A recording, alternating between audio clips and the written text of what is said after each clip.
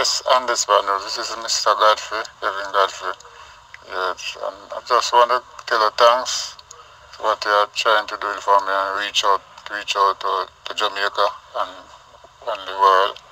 Yeah, just thanks, and may everything work out right, and God bless you and keep up the good work. On the spot news media, we got the latest news. We don't care about the views, we just representing right. Put local news internationally every night. On the spot, wave that Jamaican flag from left to right. Let's get it right, y'all know the type. We ain't dealing with the hype, we make it take flight. Yeah, man, my viewers and subscribers, what go on? A blessed and wonderful Monday morning to each and every person out there tuning into On The Spot News Media. Now, my peeps, I don't know how we do it over on this side each and every morning. We have to give thanks and praise to the Most High Creator for the preservation of life, because life is indeed the greatest. So in the morning, my peeps, I have a story to share with you, the regular members of Chan Public and also members of the diaspora. So please like the video, share the video, watch the entire vlog so you can get a full understanding and a better appreciation of what I'll be speaking about.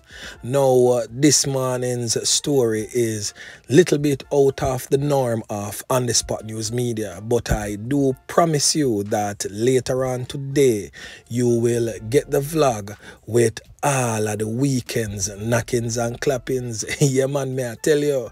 But in the morning, my peeps, we have a ray of hope type of story, where this man presently on your screen, Kevin Godfrey, age 46, of the Old Harbour community, is seeking our help as Jamaicans yard and abroad. Yeah, man. Now, Mr. Godfrey has been healing for some time. He has been suffering from a severe case of colon cancer. Now, Mr. Godfrey shared with me in private some very disturbing photographs. And why I'm even saying it, because I would like for the ones and ones them to be like Michelangelo and paint a graphic imagery of what I'm speaking about. Now, in his pubic era, in his private era, he has something serious going on in that era, where it is very graphic and very disturbing. Hence, him reaching out to me and asking to hear his story. Now I'm going to play for you an interview from Mr. Kevin Godfrey himself and allow him to explain the extent of his colon cancer. As I stated, his entire pubic area is seriously infested, like seriously. However graphic you can paint that in your mind, that is exactly how it is, or even worse. So Mr. Kevin Godfrey will be speaking to us via video. So please listen, and I will be posting personal information at the end of the video. So whoever decides to help, which I'm pretty sure that we are all going to be on board and help this man out of this situation, will have that necessary information that is needed for you to help. So without further ado, Mr. Kevin Godfrey. All right, good morning, everyone. All right, so I am going to ask this gentleman I'm here with to state his name. Could you state your full name, please? What? Could you state your name? Yeah, I'm Kevin Godfrey. Okay, so we are here today with Kevin Godfrey. How old are you, Mr. Godfrey? 46. Okay. And where are you from? Old Harbour. Okay. All right. So Mr. Godfrey, a 46-year-old male, and he's from Old Harbour. Okay, Mr. Godfrey, we would like for you to state your sickness. Sickness. Yes, what is your sickness? This is colon cancer. Okay. And I was diagnosed with it in 2020.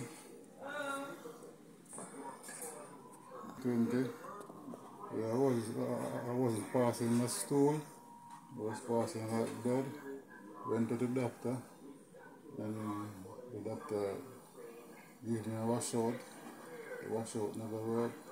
He tested me for my prostate. Prostate was alright. So he said we do a colonoscopy. Colonoscopy. Yeah, colonoscopy test.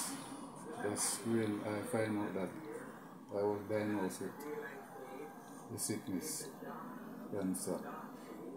And from there now to the hospital. Then I referred to the hospital. I went to KPH. The KPH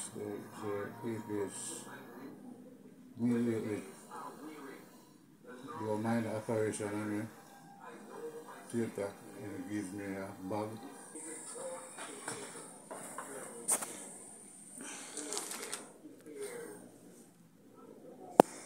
So they attach a bag to me. Afterwards, the doctor, 6 months afterwards, now they said I do like chemo and radiation, and then take about this bag. And it take me 1 year. 1 year was just going to them different doctor approach, different doctor approach, and afterwards I start to see some bumps start to come up. Yes, afterwards, there, I start to see these bumps. Keep on telling the doctor that some bumps pushing up through my bottom, something pushing up through my bottom, and I don't know what to do, then examine. And then call one name, I can't remember it, that the mass or something like that. And I go through and I do the 2 months of the government chemo. Put me on 2 months of the government chemo. Yeah, and after I finished that and went back a test, there was no improvement. It was still where it was severe. The doctor, of that time, he left, it was a mass, and I left from a mass to stage 3 cancer. Left from a mass to stage 3 cancer. Okay. What's the cost for treatment? Where are you at now? Are you still doing the treatment with the government, with KPH, or are you doing it privately? Well, I finished with the government because the next treatment what the doctor diagnosed me, the hospital don't have it. So she said I have to try to get it on my own. Seek it out there. So when she gave me the prescription, I went out there and I found it. And it was 65,000 for 3 weeks. And it was a six surface we have to do. Every 3 weeks, three weeks, after I get the medication and I go in and I put it in the system, 3 weeks time, I go back to the doctor and force to about that medication again and then I put it in the system. So that continued for 6 weeks straight. The first week when I did, afterward I collapsed home. I collapsed and I went and then they don't know what happened to me. I was in the bathroom tired myself and then just fell down. And then took me the next morning and came to the hospital. And I was admitted for 2 weeks. Come back out the 4th of December. Okay. December 2022. Okay, Mr. Godfrey. So presently, how often do you go to the doctor? I've different clinic date now. I have the chemo, I have the surgical doctor, and I have the radiation. That will give the radiation. So these are the three main doctor we should have to follow up. So they work with one another. So the last time I went to the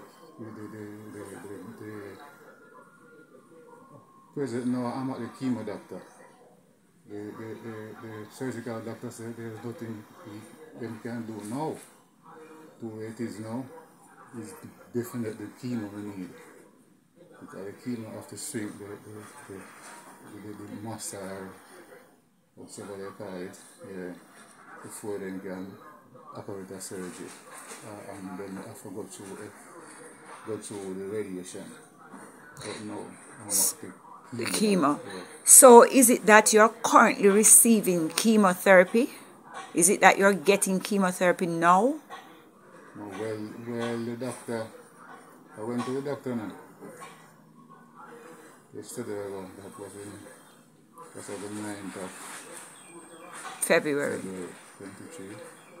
Yeah, and she said, due to, she did give me some paper, I did some tests, the 5 different tests, and I gave her the results. And she said, due to the one, almost a month, we did out because somebody in the hospital. So she said everything she seems alright, but the mass was in like 5 millimeter and it gone like 2,000 millimeter now. So I said I get enlarged on me.